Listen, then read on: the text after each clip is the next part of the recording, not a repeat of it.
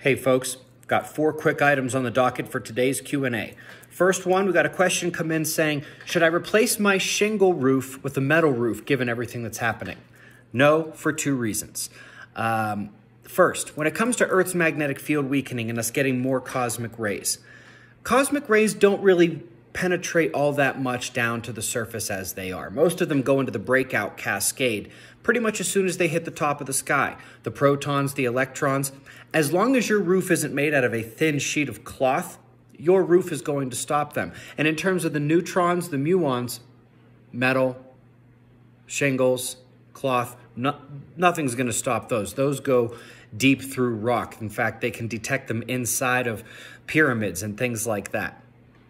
The second reason is, in addition to the fact that it's not going to matter much in terms of Earth's weakening magnetic field, from the solar perspective, having a metal roof actually makes your house much more vulnerable. It's much more attractive to the induced current. So you would actually be taking your house or whatever structure you're installing the metal roof and making it more vulnerable to the damaging effects of a major solar flare, CME impact, and geomagnetic storm. Speaking of metal, we talked recently about electronic devices. We talked about metal in the body, but people were asking about what other metal tools? What about a shovel? What about a screwdriver? This is another one of those. Can't guarantee yes or no, but in the 6,000-year superflare and definitely in the solar micronova, the induction could be strong enough to affect those.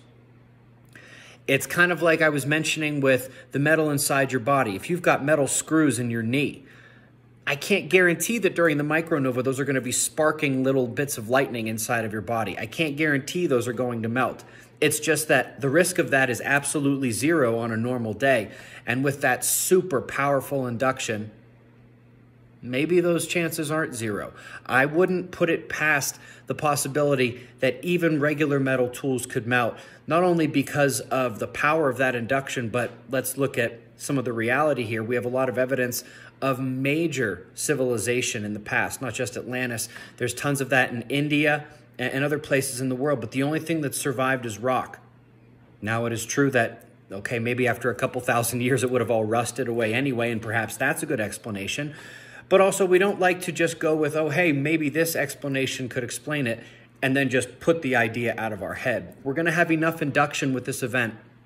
It's worth thinking about, and I don't necessarily know about a good solution for that problem, about regular metal tools, pre-industrial tools that we do recommend for farming and things like that after your tractor isn't going to work and things like that. But it certainly is something to think about. Next one is a very quick answer. The question was, Ben, did they put those seed vaults up in the north because they know that after the world turns, they're going to be at the equator? Short answer, yeah. Last question. We got this paper 2 days ago, and this was on the magnetic field effect on the North Atlantic Oscillation, effectively the surface pressure and the major oscillations and patterns that move the weather around. Now, we have seen this before, but I want you guys to know this really reinforces that issue we brought up several days ago about why the jet streams are changing and that how much it has to do with Earth's magnetic field changing. It's not only that on shorter scales, it's modulated by solar activity, but over the long term, the position of the jets, the position of the semi-permanent highs like the Azores high, the Siberian high, and the semi-permanent lows are affected by the magnetic field, which is why drought patterns, flood patterns are changing so profoundly, because the jet patterns are changing, because Earth's magnetic field absolutely does have a very serious effect on things like the jets and these major surface oscillations with pressure cells and things like that. So, to quickly review, do not build a metal roof. No, I cannot guarantee that your shovel is still going to be a shovel after the solar micronova.